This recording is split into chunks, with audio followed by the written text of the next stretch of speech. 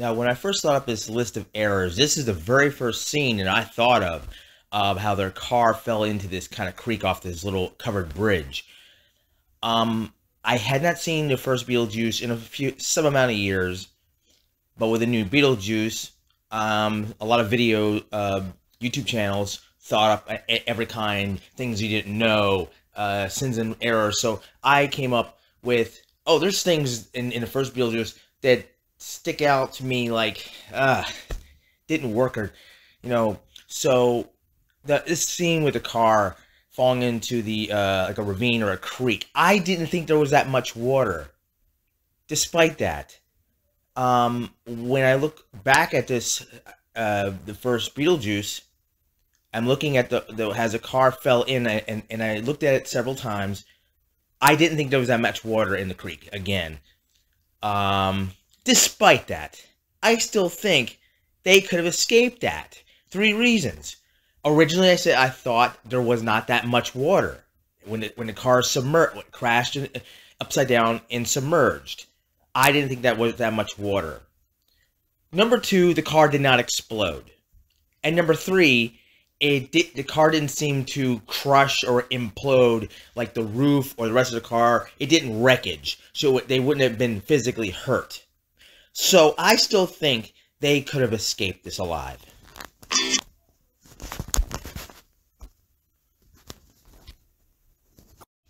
There are so many obvious errors in Beetlejuice, and I love this movie like everybody else, but things stick out so obvious. When they enter the dead world, netherworld, whatever you want to call it, Barbara and Adam Maitland, they supposedly drown in their car. Now, when they enter this netherworld, the receptionist says, first the Maitlands say, "Wow, Adam, does this look like how when we die?" And the receptionist points out to people in the waiting room, this looks like when he dies and she dies.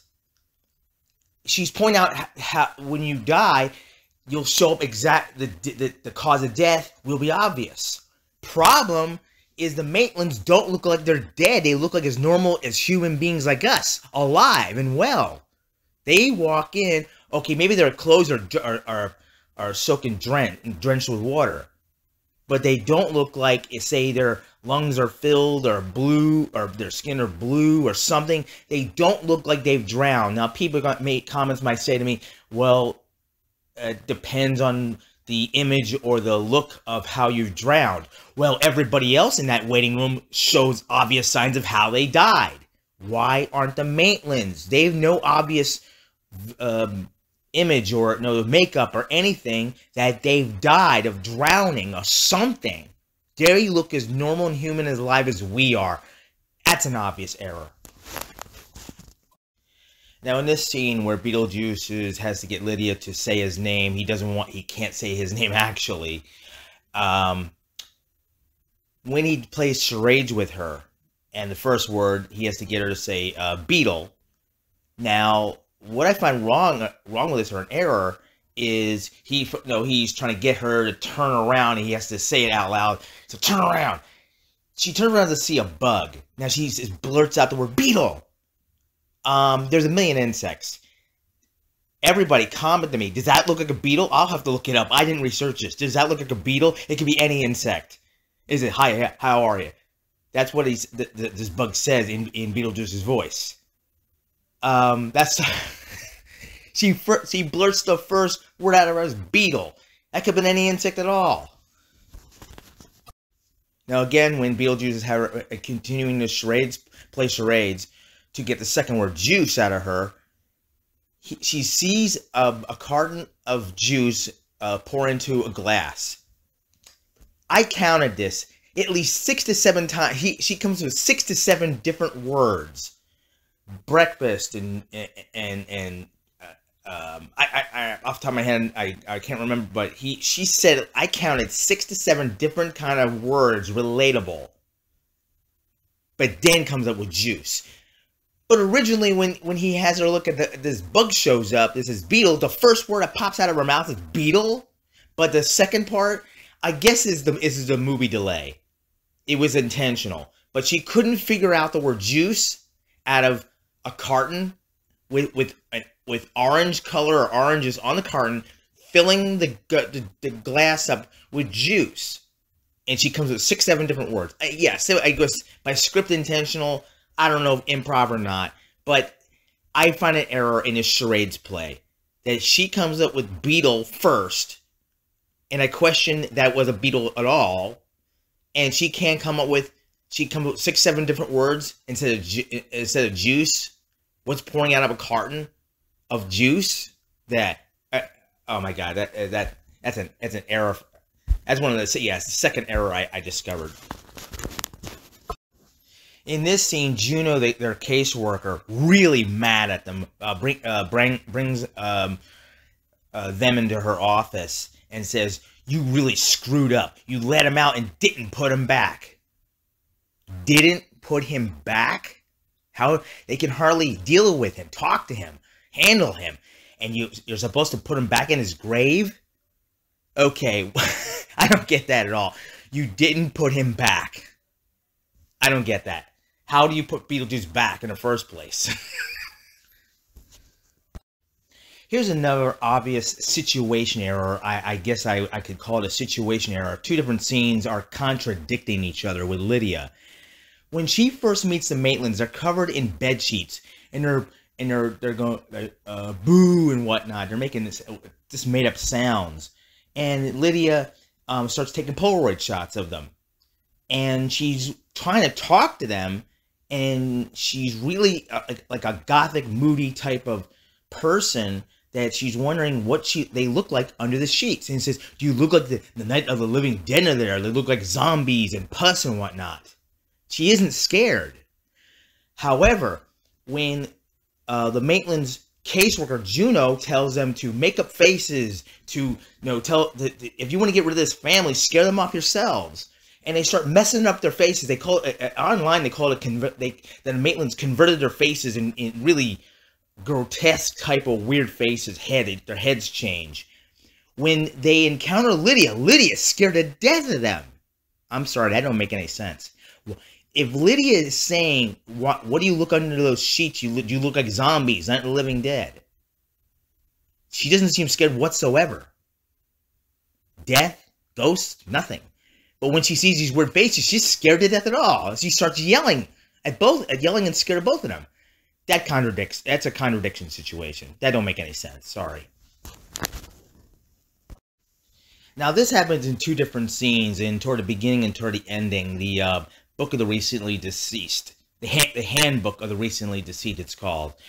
Adam Maitland, he's reading it, and he says, this book reads like stereo.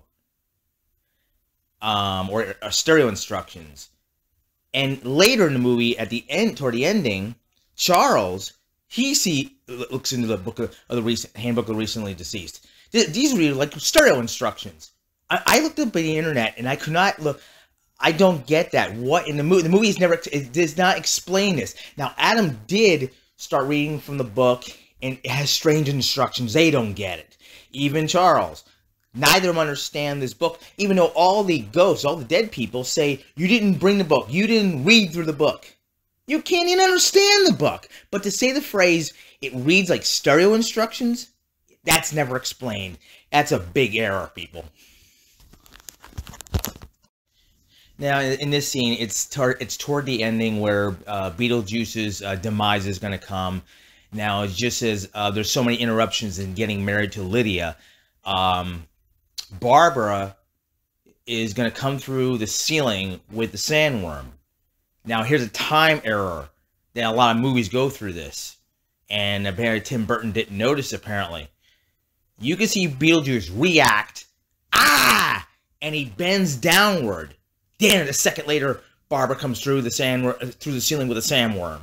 It is so obvious why Tim Burton didn't see that, or the editors didn't see that it's a time error, I call it. That Michael Keaton, BeetleJuice, reacted. He screams, bends down, then Barbara comes down through the ceiling with a sandworm. Time error, I call it. I know the BeetleJuice film has got to be outrageous, and Tim Burton's films are crazy and outrageous.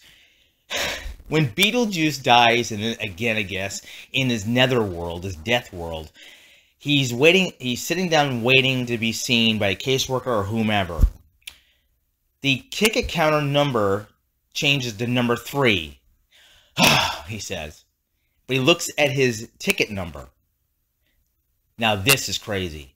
I had to take a look at this number a couple times to get it right. 9,998,383,750,000. First I said, there's not that many people on the planet Earth. But you look at it another way, it's probably how many people died in human history. You could look at it that way. That's the only way I could figure out how outrageous a number this was. Did he just murder the Deans? This movie is a hell of a lot darker than his jaunty score and smiling faces would lead you to believe. Now, this error is actually in the second film, BeetleJuice. It's a tiny spoiler. First of all, I want to give credit to the YouTube channel CinemaSins. They that channel helped me with what I discovered in the second film. In the second film, Beetlejuice, Delia is awaiting arrival of people for her late husband Charles's funeral. She looks in the distance. Is that Maxie Dean? I'm not sure a person or a car had arrived. Problem. I thought Maxie Dean died. Now in the CinemaSins of Beetlejuice, they cover one point where Beetlejuice takes this carnival type of hammer game of some sort, and he causes them to go crashing. Maxie Dean and his wife go crashing through the ceiling. Now CinemaSins says, did Beetlejuice kill them? I'm going to give credit to CinemaSins. They pointed this out. But in the second Beetlejuice movie, again, Delia is asking, she thinks she sees Maxie Dean in a car arriving.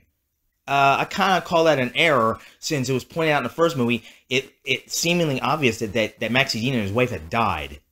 I call this situation a questionable error. I'm not sure how to look at this. Did he die or didn't he? Didn't him and his wife die or didn't they?